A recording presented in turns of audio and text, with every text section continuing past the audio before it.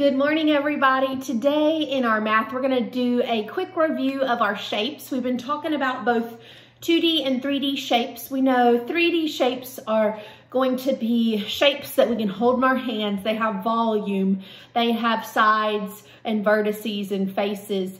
So for example, we have the cube. We can hold it in our hand. We know that it is a 3D shape. My jar of peanut butter, it's got a flat side, curves here so it can roll. It has no vertices. So what kind of shape would that be? It's a 3D shape, but I know if I draw a picture of a triangle, it's flat, can't hold it in my hand. That is a 2D shape. If I draw my circle, it's flat. It's also a 2D shape. Square, 2D shape. Rectangle, it's a little longer, 2D shape. And then there's another one that we've talked about some. It has 6 sides and it is called a hexagon. So those are all 2D shapes that we have talked about. Now, something fun that I want you to do today is we are going to make a shape robot. So we are going to make a robot completely out of 2D shapes, just because the 2D shapes are the easiest to draw. So first things first, I just want you to start drawing a robot. So you're going to need a pencil and a paper. We can worry about coloring it after. So you do not have to do it how I do it. You can make your own robot. I'm just going to draw a robot using some of these shapes. Okay, so let's see. I'll start with a circle for his head. Let's do a rectangle. Stomach, but then I need to add him a belly, so I'll do a hexagon.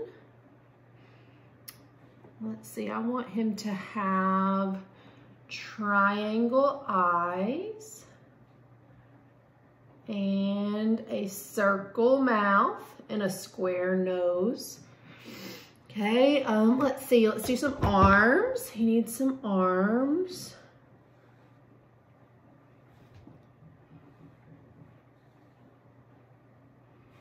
He also needs some legs. And I'm going to stop there for right now. You can decorate yours and add more detail to yours. I'm just going to stop right there so that we can try to keep our videos short. So after you have drawn your robot, I want you to go back and we're going to look at these shapes. So the first one is a triangle. It has 3 sides, 3 vertices. So how many triangles do I have here on my robot? Yeah, I only have 1, 2 as the eyes. So you can either do the number 2, you can write tallies, whatever you would like. Okay, let's go to the next one, is circle. I only have how many circles? Yep, just 1, so let's write 1 there. Okay, this one's getting a little trickier. Square. Now remember, a square, all the sides are the exact same size. So how many squares do I have? Oh, I just noticed I made a mistake.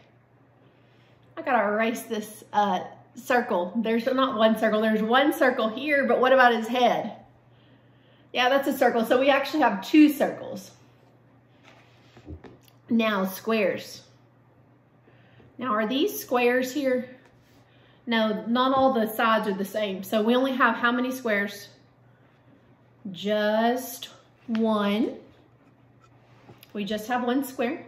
Rectangles, I think we're gonna have a lot of. So let's count those rectangles. We have 1 as the body, 1, 2, 3, 4, 5. 1, 2, 3, 4, 5.